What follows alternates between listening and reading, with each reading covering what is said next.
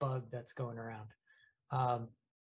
Yeah, so I work at a company called begin.com, which means I also work on an open source project called Architect.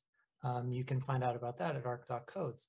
But I've been a JavaScript developer for a long time. And just to give a little perspective on that timeline, I remember distinctly when Internet Explorer 11 came out and how relieved I was because I'd been working with IE9 and its predecessors for so long. I also remember a guy named Ryan Dahl released something called Node.js. At the time, it was just considered a toy, but I thought it was the coolest thing since like jQuery mobile. All that to say, I'm not necessarily a better developer or more talented than anyone in the room, but I have definitely seen my share of things. So the plan for today, the plan for the presentation is, I want to start off by talking about like, what is a dynamic web app? What does that mean? Then I want to go over a couple architectural patterns that have emerged. So the older traditional 3-tier, newer things like the Jamstack. Then I want to get to my ideas, our ideas of what a functional web app is and how it differs. Finally, I'm going to get to some code on the screen. I'm not actually going to try and live code. I've learned my lesson. I'm going to have code in the slides. So first, that definition. So what is a dynamic web application? Well, it's not static, first of all. HTML views are rendered on demand given the state from a database. So it's a full stack application for all the way from the data persistence layer to the presentation layer on the front. If you're building an API, that's a dynamic web application. So it doesn't have to necessarily be HTML, though I'm going to talk a lot about what those views look like. This could easily be a JSON API or an XML API. And frameworks for these types of applications have existed for a long time. I believe last I checked, it was like 80% of the internet runs on WordPress. That is a dynamic web app framework. You'll see others here, Django for Python, Laravel for PHP, personal favorite Express in the Node ecosystem, and Rails. And I actually want to talk a little bit about Rails today. It's where I come from as a background developer. I did a ton of Rails development back in the day. These days, I'm almost exclusively JavaScript, both on the front end and the back end, but we'll use Rails to start talking about the traditional 3-tier architecture. Now, this is going to be pretty familiar to most people as MVC, or model, view, and controller. They're a little out of order here, but I think it tracks. Basically, the data layer, the application layer, and this is where we're writing most of our code in these 3-tier architectures. And then, of course, presentation. So that is what the user or the consumer ends up seeing. So in the framework inside Rails, I've gone ahead and annotated these here with those Ruby classes we used. Data was the active record. The controller was an action controller, and the presentation was an action view. This is what I want to call the logical architecture. So how do developers reason about the thing that they're building? Usually we would divide up this in our head, and it made it very easy. And previous talks today even touched on this, that Rails was very approachable. Even if you've never been a part of that business model or that product, you could jump into a repository and understand based on conventions what this thing is doing. Whether you understand the code line by line, this logical architecture gave a set of developers, if you knew the stack, a way to dive right into an application. But it does differ from the Rails physical architecture, at least the Rails physical architecture at scale. So as we started deploying Rails apps, we could quickly realize these things needed to scale horizontally. With all that good traffic we were getting, our Rails applications were starting to fall down. And this is, we can talk about Ruby performance versus Python or whatever, but I think any 3-tier application at a certain scale starts to trip up. So we started to do some smart things, moving our database server out of the appliance that actually runs our Ruby or Python code. We would add on other servers like a cache server to really increase performance. And then we multiplied the number of web servers in our stack to many, many instances, depending on your scale.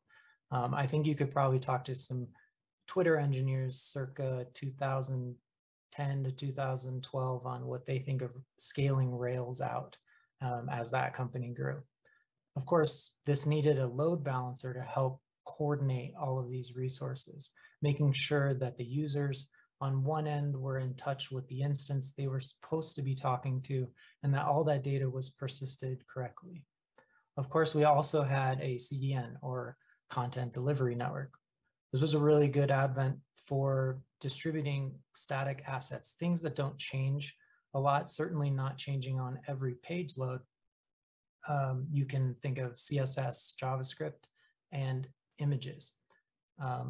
So it did differ from our logical architecture, but as developers, we were really only concerned with that deployment target of those web servers. So the code we were writing every day and likely contained inside a single project in our version control was what was going to those web servers. The rest of it, though connected, was a separate chore. If we needed to tune our load balancer or update the database version, those are separate tasks outside of our project. So in some ways, this was handled by really smart tools. Heroku particularly comes to mind. That was a revelation at the time. And still today, they have an excellent product that's going to try and handle a lot of this for you. But again, it wasn't part of what we were doing day to day, writing code in a Rails infrastructure. So these traditional dynamic apps, and I've already kind of talked about a few of these issues, they had a few problems. Like I said, the logical architecture doesn't necessarily match the things you're physically deploying to. This made deployment kind of a moving target. You were slow rolling out instances, trying to make sure your code was literally distributed around the world to different machines, that it booted up correctly, connected to the database correctly, handled any sort of migrations. And some of those appliances that were attached to our web servers were moving targets. Maybe somebody changed them in the meantime. Maintenance cost was pretty high, and I mean in terms of dollars and developer hours. Scaling out a traditional 3-tier application can get very spendy very fast. Not to mention all of the developer hours sunk into patching and debugging these things. Last, I think background jobs, which are required to make your application as performant as possible, weren't necessarily first class. They often felt bolted on.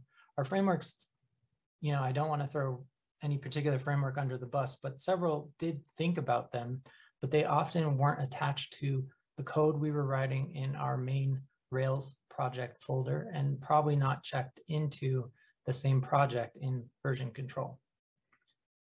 So more recently, we've seen other types of tech stacks and architectures emerge. I'm sure most developers in the room know what the Jamstack is. And by the way, I don't want to throw shade at any specific stack. I really enjoy both Rails and Jamstack sites. I've definitely made a living from both.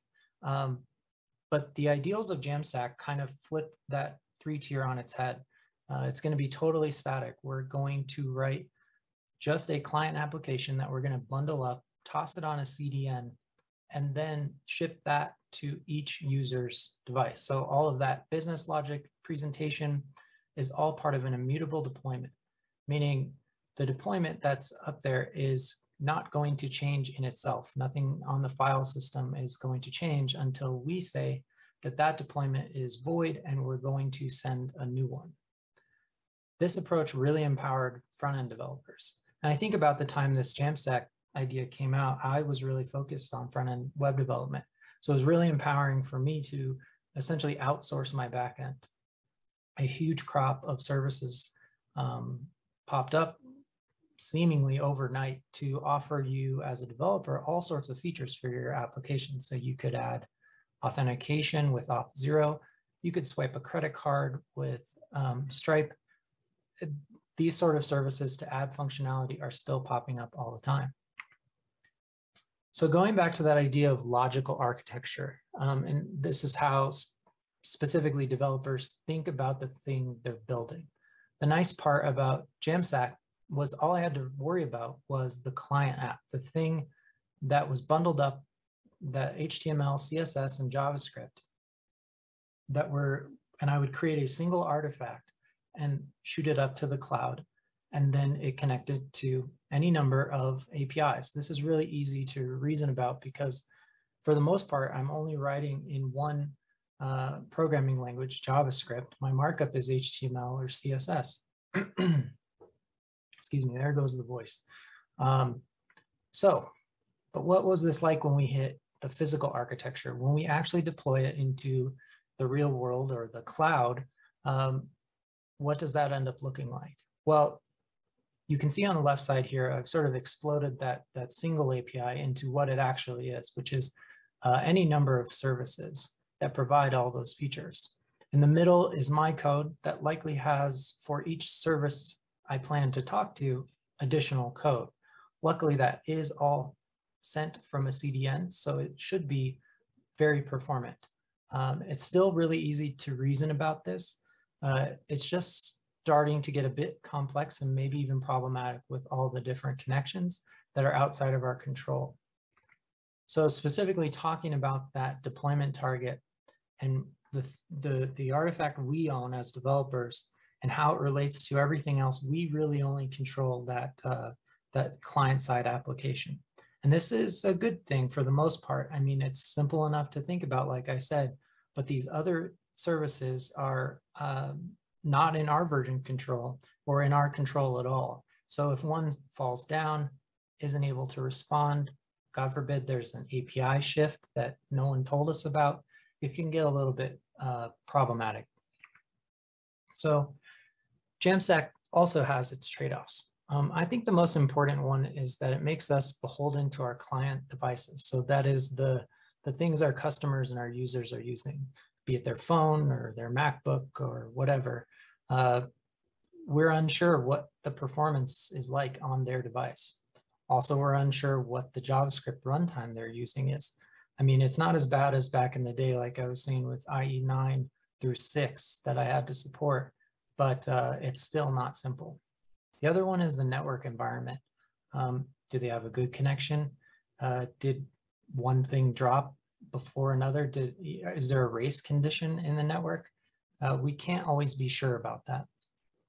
And another big one, they're not dynamic by default. And what I mean is dynamic being where the initial state of the application is based on live data. A lot of the Jamstack apps that are shipped, they start with no knowledge of where they are or who they are or what's going on. So we need them to boot up on the client, figure out the world around them, and then start running code. So while that complex ecosystem of services and features is an advantage, it can also be a disadvantage because it leads to a lot of tooling and a lot of plugins to sort of wrangle all of this together. It ends up being a lot of stitching and glue code to hold it together. So you may have heard in the area of energy economics, there's something called the rebound effect. I won't read the definition from Wikipedia here, but it boils down to that you don't always get as much out of a system that you would expect given a new technology.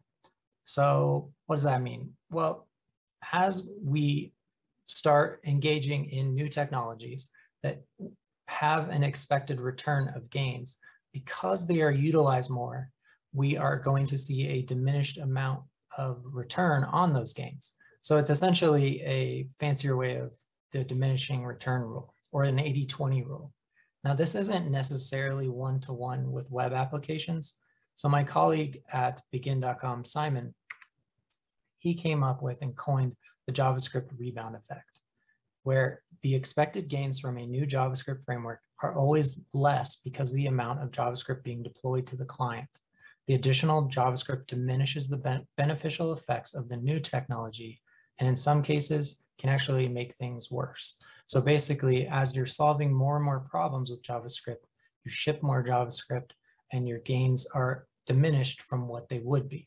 Now, that's not to say they're completely negated. It just doesn't lead to that large impact you were hoping for. So this kind of brings up our new idea, functional web app. We call it FWA for short. I'm not sure that's that many less syllables, but it works for us.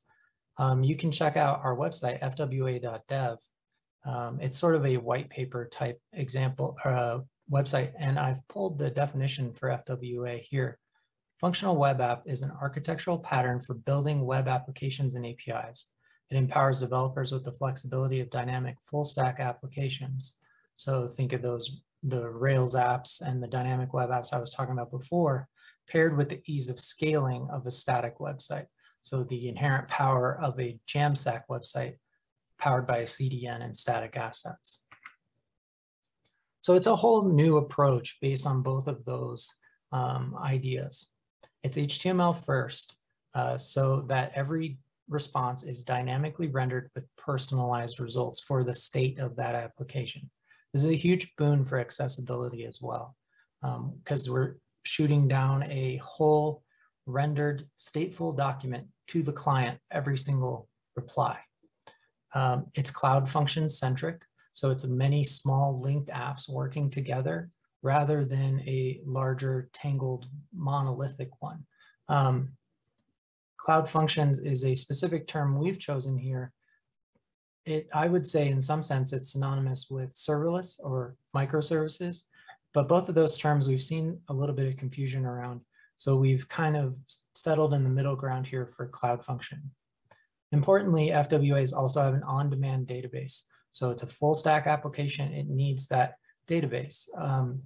In our case, since they're on demand and managed, they auto scale. So there's no sockets or connection pooling, plus they're just wicked fast. Last, declarative deployment. So we have explicitly defined our infrastructure as code. You'll see this referenced as IAC. This leads to what we call like the three facets of an FWA: cloud functions, a managed database, and deterministic deployment. So there's no real framework here. It's adhering to these three principles can make your application a functional web app. So going forward, I want to talk a little bit about the logical architecture. We touched on this with Rails and we talked about it with Jamstack. And you'll notice the logical architecture for an FWA is actually pretty similar to a Jamstack in that it's essentially a two-tier application. We have a data access layer for persistence, and we have our view and controller code. Our application logic lives in a cloud function and data in the database. It's really easy to think about and reason about your application this way as you're building. And now I know what you're thinking. You're looking at this single cloud function and it says view and controller code under there. And you're worried, how do I shove all of this code and it's going to be a mess. And you're not wrong. It is a lot of code, but we actually divide it across a dozen or dozens of cloud functions. So that leads into the physical architecture. And there's definitely a departure here from that logical architecture of an FWA. But as you can see, what I've done is I've sort of outlined two groups with a gray box. And the purpose of that is to illustrate that these are hands-off for us, or at least the environments are.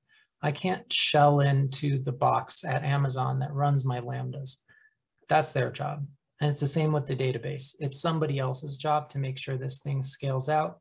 It has the availability. It's got the security patches. It's ready to go. All I need to do is provide the data and provide the functions. You'll notice that I have many cloud functions here and they respond to different protocols. I realize that font's probably pretty small to see, but one of them says HTTP, another has a WebSocket protocol. I've got scheduled cron jobs. I've got pub sub event queues. The other part is the client, and we're still using a CDN here. That should probably be in a gray box as well, because in theory, all we're doing is publishing our static files so that they're available to the client that gets responses from our cloud functions. That's part of why I left the HTML file out of the client here, because HTML is being rendered dynamically by the server and sent to the client, whereas our static assets like images and JavaScript are being fetched from a CDN. So let's put those two side by side. On the left, I've got the Jamstack sort of rearranged it here. And on the right is a rearranged functional web app, looking specifically at the deploy targets. So when I say deploy target, I mean, what is the thing that our code is concerned about? And on the left, it's just that small section of our client. And like I said, this isn't a bad thing. This is actually really simple for a developer, but it does put a lot of things outside of the realm of our control. On the right side with functional web app, because we've declared our entire infrastructure as code, because we've configured that ahead of time, we're going to maintain control of all of those resources, and our cloud provider is going to provision them according to the instructions we give. So in that way, it's a versioned artifact of our code base. So some functional web app superpowers. This is my favorite slide. I think that functional web apps are super powerful. You can build a full stack dynamic web application, batteries included, with this paradigm. And I can personally attest to the developer happiness. Having built web applications in many ways for many platforms, this is way less ceremony and configuration of configuration. I get to just build things and ship them. Last, it's also very accessible. And I mean that from both sides. So it's accessible to a variety of developers, but it also creates an application that is very accessible to end users. So the FWA approach is for developers of any experience level, because you can create cloud functions as simple or as complex as you want. You can create 1 or 147. It's really up to you how you want your application to work. And then, of course, since we're always rendering HTML or valid markup in real time with state attached already, that's going to be more performant over the wire. And it's going to send a fully readable, digestible, SEO optimized view down to the consumer. But I'd be remiss if I didn't mention some drawbacks. So just like the other two approaches, there are definitely drawbacks here. I think the one you're going to hear most common, or at least right off the bat, are cold starts. What's a cold start? A cold start is when a cloud function like a Lambda or a worker or something hasn't been called in a while. So it actually scales down to 0. It's asleep. It needs to boot up. We've found ways to mitigate this, and it's something that both tooling projects and providers, vendors, are working actively to solve. We found that in the worst case, if you're looking at a 1-second cold start, if you keep your function under about 5 megabytes, and you're thinking, wow, if I look at my node modules right now, or my gem folder, it's just huge, the bundle. We find that actually, as you start to break your project into its logical pieces, into its own cloud functions, you'd be surprised how small that code footprint can actually be. The other thing is the database story is still evolving. We have database appliances available from vendors like Dynamo that are super fast and available. But it's always nice to have third-party options. I've seen and had particular interest in a few lately, namely PlanetScale, Fauna, and CockroachDB are looking at that managed database as a service. The next thing I've heard, and I run into this a bit, declarative infrastructure as code can be a barrier to entry. And I agree with this to a point, because it's definitely a new paradigm. Who wants to learn about infrastructure? I mean, that's DevOps job, right? I'm sure there's DevOps people who love that, but it's not for me. But I've made a note here, hold my keyboard. I'm going to show you in a few minutes how you can do it too. Last, and I think this is a big one, and it's definitely a viable concern for organizations building this way. You're looking at potential lock-in as you relinquish control of those machines and those environments to a vendor. It means you were probably stuck with them for a little while. But in our experience, picking a single cloud provider, going all in with that provider, is worth the risk of maybe having to rewrite later if your cloud provider shuts down. When is AWS shutting down? Probably not anytime soon. So I wanted to give a quick glance at what's the ecosystem like right now? What's the tooling like, and who's doing this in the real world? So on the left side, I've got a list of tools, formats, and providers that help build applications this way. Now you can build other types of applications with these same tools, but I mean, these are particularly tuned for functional web apps. At the top is Architect. It's an open source project that deploys to AWS. It's what I work on, but there's something similar called Bicep for Azure. AWS has their own toolings, and I've been particularly excited about things coming out of Netlify and Cloudflare as well. Plus, if you've been keeping up with Dino, they've got a new service called Dino Deploy that's also really exciting.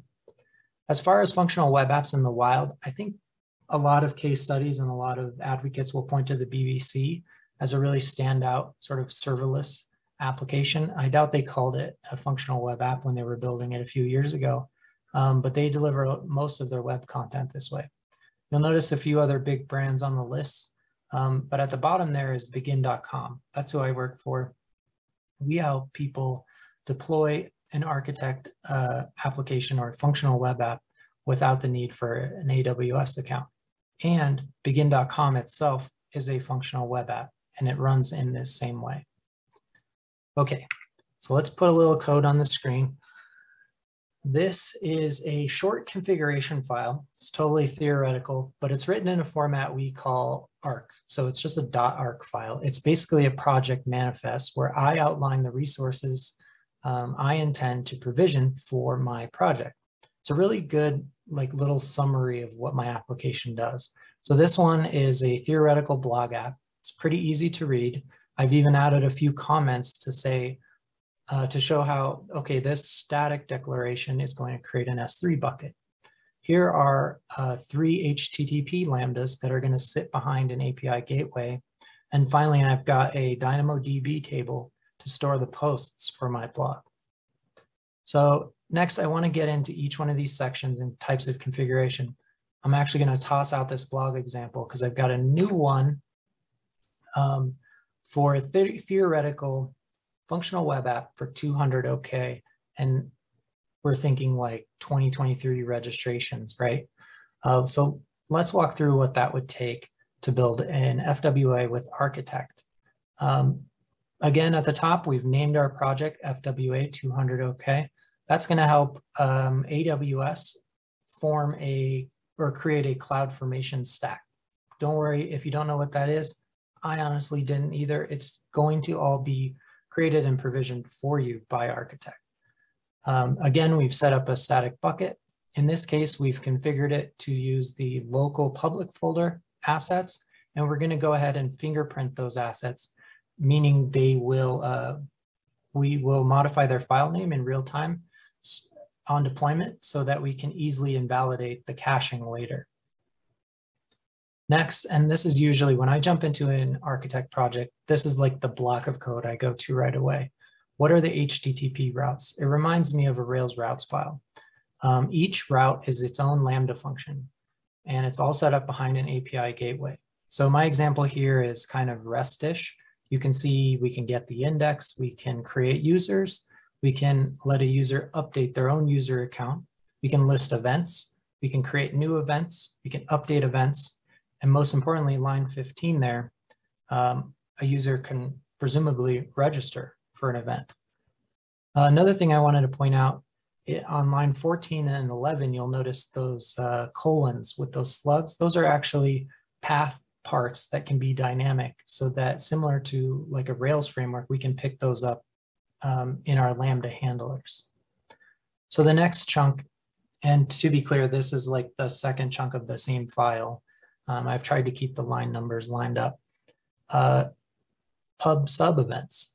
So we can declare a set of expected events that might occur throughout our app, and any Lambda can publish an event. In this case, I've called it new registration. So presumably somebody signs up, and that post endpoint is going to publish an event called new registration. Well, our listener function is going to wait for that to happen from a queue, pick up that event, and then act on it. In this case, we might want to do something like charge your credit card, send an email, or even just update our company Slack. Similarly, we can have scheduled jobs. These are things that run in the background at set intervals. So I've created one here called open registration, and it's only going to happen once a year. I'm thinking so that no admin has to get up and open up ticket sales. This thing will do it for us. But we could also do things like every second if we wanted to. Another very important block are the tables. Again, this is a DynamoDB backed schema here that's outlining a users, events, and registrations table. Now, forgive me for my poor information architecture here, but just to show how this works, I wanted to include primary and secondary keys. So they're also called partition or sort keys in Dynamo. This lets us query based on those fields. But DynamoDB is like a document storage engine, so we can really attach whatever arbitrary data we want, our application wants, to things like users and events, etc. So the last chunk of the architect file, WebSockets. I didn't even know Lambda can handle WebSockets the entire lifecycle. So maybe our 200 OK website needs a live chat feature. This would be a great way to include that and keep functions to handle each one of those events from our clients using WebSockets. Next, database indexes. This is one that's super helpful. DynamoDB can be particularly tricky to query, but creating global secondary indexes, I can easily, for example here, look up users by their email. And the last block is the AWS block. This is actually project-wide, but it can be configured per function. I've specified the runtime to Ruby here because I think it's really cool that Lambdas aren't just JavaScript. You can run Ruby, Go, Java, Python. It's pretty slick. And so with Architect, you could actually make a hybrid app where some of your things are Java, others are Python, and Node for your HTTP Lambdas. I've also made this one unnecessarily large. It's 10 gigabytes. That's a new thing with Lambda. They used to, I think the limit was 500 megs for temporary disk storage, but it's up to 10 gigs now. And the last one is one of my favorites. I can declare the architecture now for a Lambda. So I've picked ARM64 here because one, ARM compute time is actually cheaper and faster. So you pay less and then it's faster. So you pay for less compute to get a better function. It's just a win-win. We've noticed this is really performant with Node 16. So this is like a total of, I think looks like we've hit 50 lines. I think it's about 40 or so of actual code. There it is all on the right side of your screen. Probably hard to read, but the takeaway here is this 41 lines of Arc configuration actually generates over 1,600 lines of CloudFormation. If you're not familiar with AWS and CloudFormation is basically like the assembly language of the Amazon cloud. It tells Amazon, given this giant document of information and configuration, go create a bunch of resources for me. And then I will give you all the code that you need to put into each of those things. So this is pretty amazing because it's so simple just to write my application in this way and know deterministically that it's going to come out, excuse me, the same way for CloudFormation each time, and that Amazon is going to create the exact same infrastructure every time I deploy. A couple more cool features I just want to share real quick. Architect has a CLI that will actually scaffold entire projects for you. So I plugged that 50-line or so architect file into the CLI, and it generated this folder and file structure you see on the left side. So each folder is going to contain an index file. That index file is my Lambda. So I can just start writing code and then have that deployed to live AWS infrastructure. You'll notice I even added a shared folder. A common worry is copy and pasting logic, maybe data modeling or other sorts of schemas across functions. Well, Architect allows you to share code across functions and automatically handles that hydration for you on deployment. The last and probably one of the coolest things about Architect is that you can locally emulate everything I just showed you in that Architect file. So we can run an instance of DynamoDB. We can create an HTTP server. We can run all those background jobs or invoke those custom events so that our pub sub all works locally and we can test it out completely before even deploying to a staging environment. Now, all these cool things I've said about Arc are not just unique to Arc. A lot of other frameworks do this, and they deploy to other things other than AWS. So I encourage you to kind of check out the landscape, see what you like best. And if you'd like to give Arc a try, definitely do so. But if you want, and you don't want to deal with getting, your keys from AWS and setting up all of that, you can actually go to begin.com and try out deploying an Architect app totally free right now. So yeah, that's it for me. I would say go forth and functional web app